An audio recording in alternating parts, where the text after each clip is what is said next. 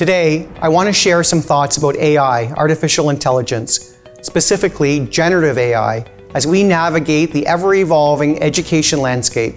It's crucial to approach AI with a realistic and authentic perspective. I don't see AI as the solution to all of our educational challenges, nor do I view it as a threat that will replace educators with bots. At the core of the Catholic education is a focus on relationships, honoring the dignity of each child, and a human heart at the center of all that we do. More than 1 billion people have used AI tools. Employers will expect our students to possess these skills, and we know that many students already use AI. Our responsibility is to strike the right balance in its use without over-relying on technology. This balance is why our board has allocated $7.5 million to enhance outdoor learning spaces and integrate Indigenous learning methods. This year, many staff members came together to help develop a series of OCSB AI guiding principles. They included: prioritize the humane and ethical use of AI, focus on education and learning, champion equity and justice, be transparent, safeguard privacy, security, and data protection. These principles will help guide our use of AI.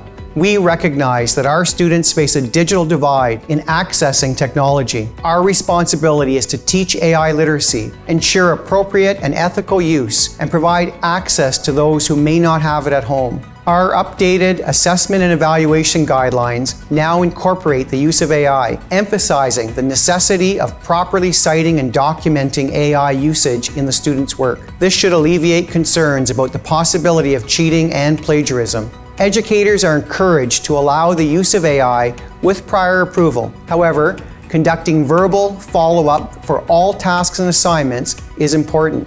Encouraging students to express their learning verbally will enrich their overall learning experience. AI can communicate fluently in over 50 languages, personalizing learning.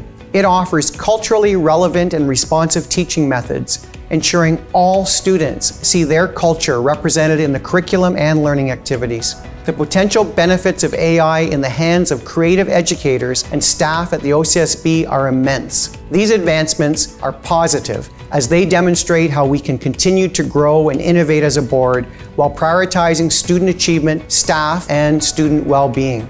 All staff are encouraged to explore the AI resources and tools supported by our board and find the right balance of AI in their classrooms or job functions to provide the education our students need today and tomorrow. Thank you.